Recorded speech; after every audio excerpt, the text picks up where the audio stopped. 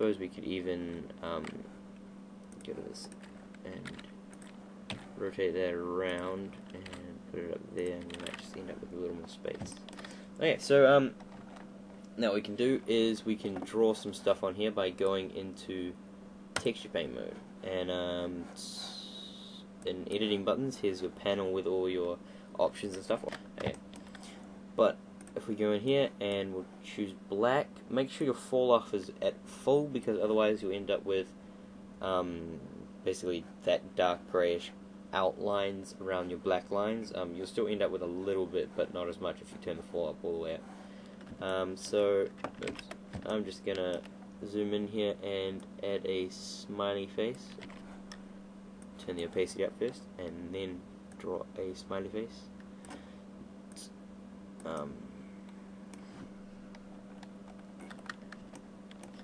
Pretty good, and we'll just make him a happy guy. Yeah, so that's good for that. And what we're going to do now is just turn the size down, and we're going to draw some other details, just little things like his fingers in here. You can use external programs like Photoshop's a real good one, and GIMP and stuff to do these textures, but because not everyone has those, we should use for this tutorial an internal one. Oops.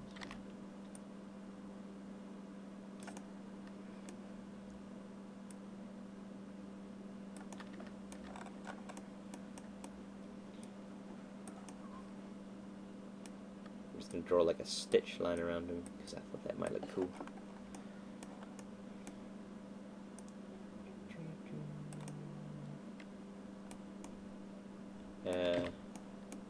Yeah, just down his neck's good.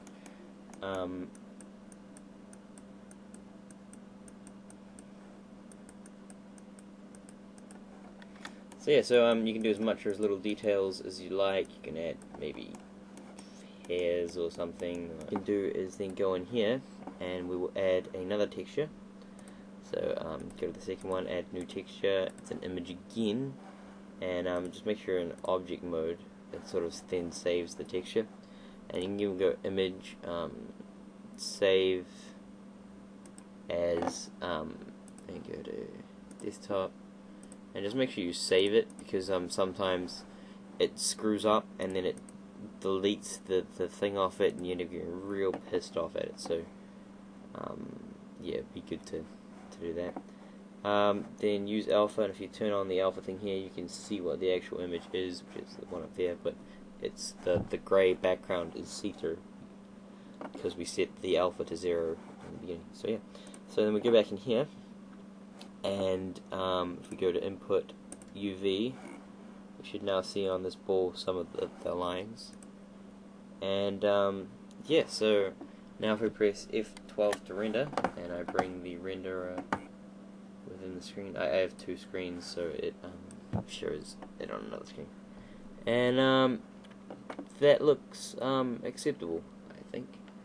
But we need to do some more lighting, so I'm just going to do some quick lighting. Just space add lamp, sun lamp. Sun lamps is sort of the best because they just cover all your bases, kind of thing. Space add lamp, sun lamp. They don't actually need to be on any particular side of something because they shine through no matter what. But yeah. Lamp, sun lamp. Okay, so now if I press F12 to render, he's much more luminous. I don't think he should be that shiny though, so I will turn down the shininess by going in here and then going to making sure we select the character, obviously. Then go in here and turn spectrality down. So I think that is our winning ticket there. He looks pretty adequate and stuff. So what we're going to do now is we're going to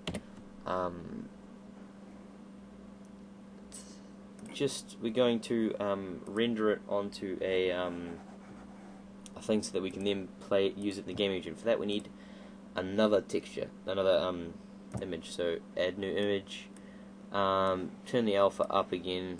It doesn't really matter, but it'd be best if it's up. And change the color to sort of a mid-gray tone, dark gray tone, sort of the kind of thing you wouldn't notice it if the texture was slightly off the UV, because sometimes it is. So yeah, just got to worry about that. And this will be our UV. Okay, so accept that, and then what we'll do is we will make sure our character is selected and go in here and render Blender render meshes and full render. And this generally takes a while, so I'll probably just skip it in time. So it's done, but for some reason it didn't have our face on it and stuff. But no worries, we'll just draw it on now. So this is the front side here, and we can just go texture, paint mode, and we'll just draw a face in now. I think it's a little dark, but you know, you can play with that later on, I suppose. Turn up this a bit.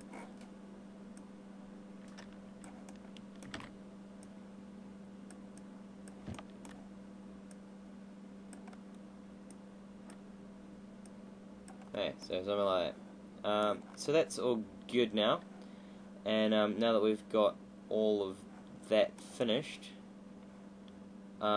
we can now, if we press P to play in the game engine, you'll notice that he is half the man. So we will just finish this tutorial by applying the mirror modifier.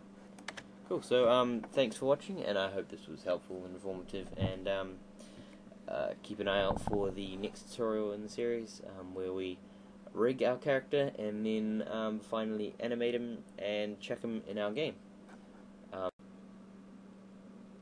Okay, well, so I found I had plenty of time left after this tutorial, so I thought I'd show you guys one of my favorite haunts on the internet, that is blenderunderground.com. It's a really great forum. There's a whole bunch of real fun people there, and are real helpful too. Like, you can ask questions in their questions forum thing, and you get answered almost instantly by there's some real smart people on there, people smarter than me. Just really love hanging out as well. Good atmosphere and all that kind of stuff. So if you want to come check it out, it's a good idea. The address is blenderunderground.com/forums. So yeah, come check it out. There's some fun challenges you can participate in, and you can show off all your favorite renders and all that, and get feedback, and so yeah, so really great atmosphere, and come check it out.